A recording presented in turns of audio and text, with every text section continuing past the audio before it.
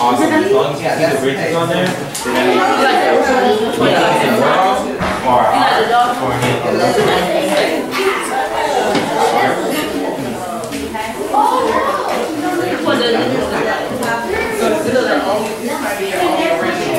yeah, he did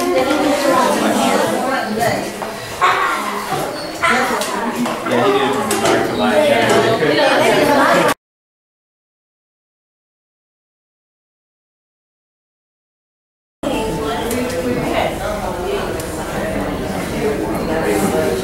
I did the wrong one. Sorry. I need the right.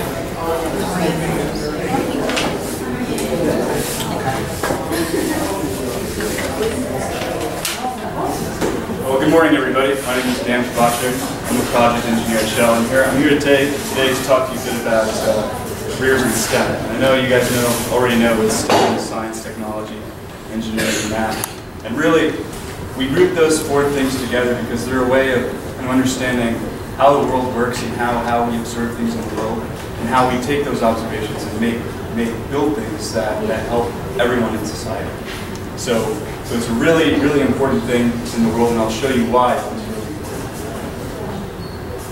So first thing I want to start out with is a question. It's a technical question, and I don't expect you to know the answer, but I want you to guess anyway. So of the two things that I'm going to show you, I want you to tell me which one has more energy in it. You all know, you all kind of have a sense of what energy is, right? Okay. So first, a 1 gallon pot of boiling water, or a 4,000-pound SUV traveling down the road at 55 miles an hour. Okay, so show of hands, who thinks the pot has more water, has more energy in it? All right, who thinks the SUV has more energy? Right. So interestingly enough, we can figure this out using STEM. Using physics and math, we can determine that the energy in the pot of boiling water can be calculated from its mass, its specific heat, and its temperature. And the energy in the car can be calculated from its mass and its speed. And when we do that, we find out that the pot has twice as much energy as the SUV. It's a different kind of energy. It's thermal instead of mechanical. But something like that, you can use STEM to figure out, so you don't have to guess or estimate using your intuition. The world will always need STEM people. I work in the STEM industry, mainly oil and gas. I work for Shell. And so they need people like me today. They'll need people like you guys in 10 or 15 years after you graduated, out from high school and from college. And I'll show you a few things I'll show you two things that you can explore to learn more about STEM careers right now where you are at school. So a little bit about myself to give you some background. I was born in Chicago. I graduated from high school in 2007, so I'm 25 years old, a little older than you, but not too much older. So I remember what it was like to be back in school when I was 14 years old. Good. And so I graduated from the Massachusetts Institute of Technology in 2011 and 2013 with degrees in mechanical engineering.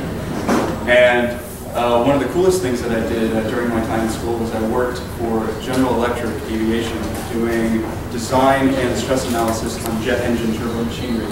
So the jet engines in the FA-18 Super Hornet, which the Navy flies off aircraft carriers, I was able to work on, and I even got to see some of them tested at the place where I was working.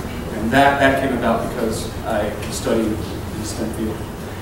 And so since 2013, I've been working at Shell as a project engineer, which means that I coordinate the construction of really big factories that Shell builds all across the world.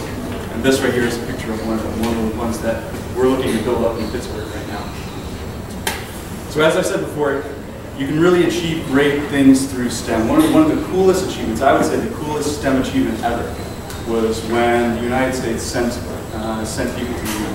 And that came about when in 1960, a guy by the name of John F. Kennedy, who was president of the United States, he said, we ought to send a man to the moon by the end of the decade in 10 years. And that was crazy at the time because nobody knew how to do it, and the United States barely had a space program at that time.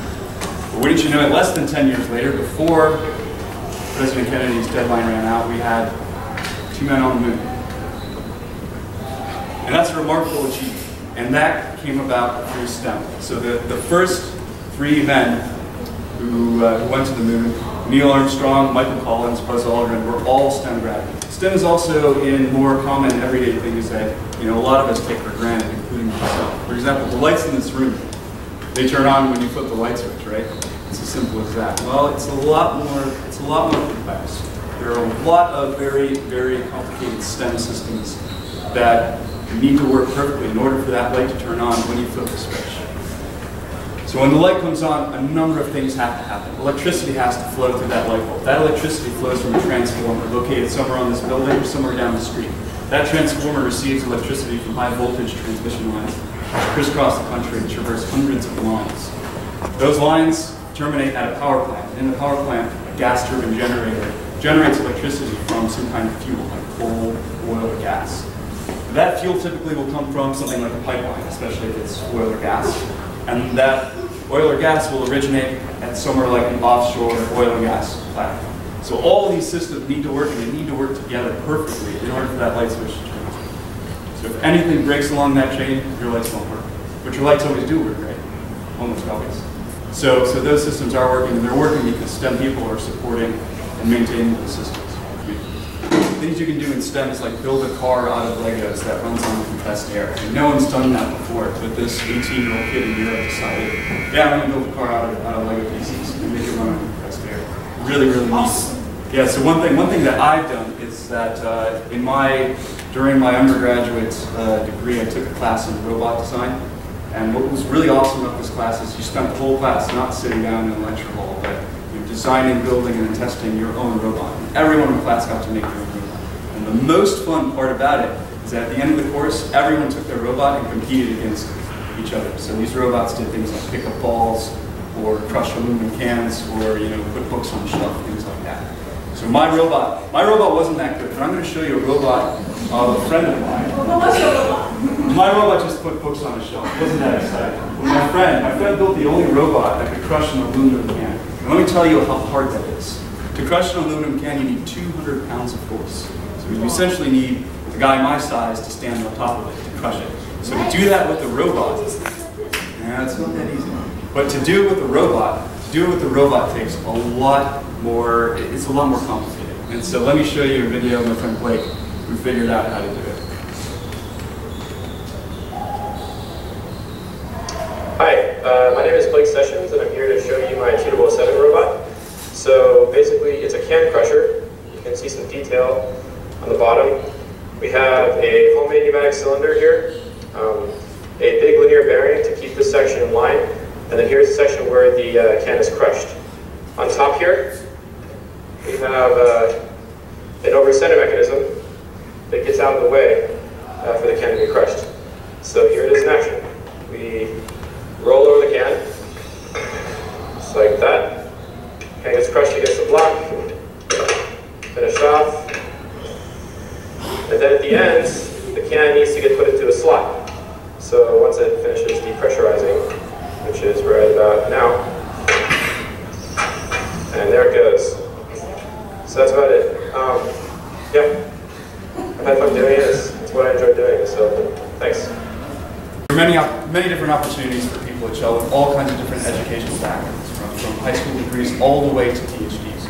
So right now I'm going to show you a video of somebody who is applying their STEM skills from their bachelor's degree, working at Shell right now as a drilling engineer in West Texas. So this is someone who you might see walking along the street here in Houston.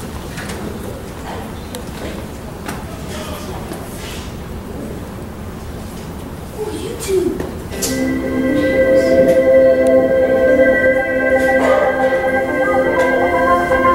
If you would have asked me 3.5 years ago what I would be doing, I would have never said oil and gas. I knew I wanted to do engineering. I love math, I love science. The ability to be in the field and to be hands-on was really important to me. Opposite directions, slowly parallel. I've been with Shell for 3.5 years, and I learned something new every day. I was given a rig within my first 3 months of working at Shell, Of course, I had my mentor there with me, and that really helped me feel comfortable in my work environment.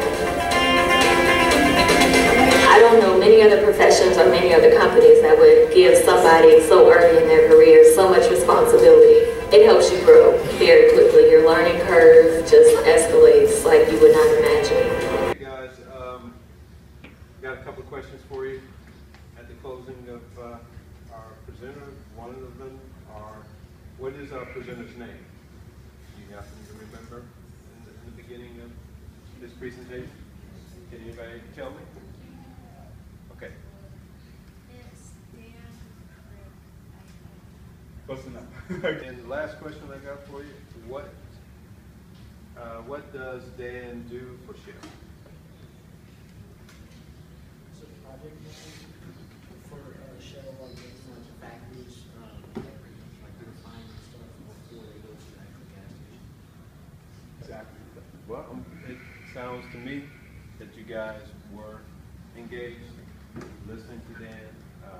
I believe that we're excited and honored by having you here, Dan, participating with our students. I'm sure they've learned a lot in a short period of time with the presentation, and it also gives them a better oversight on what career choices they may have down the line.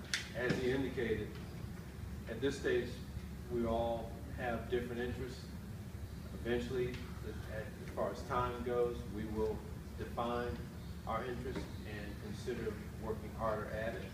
But at least this gives you the exposure for choices that you have within your life.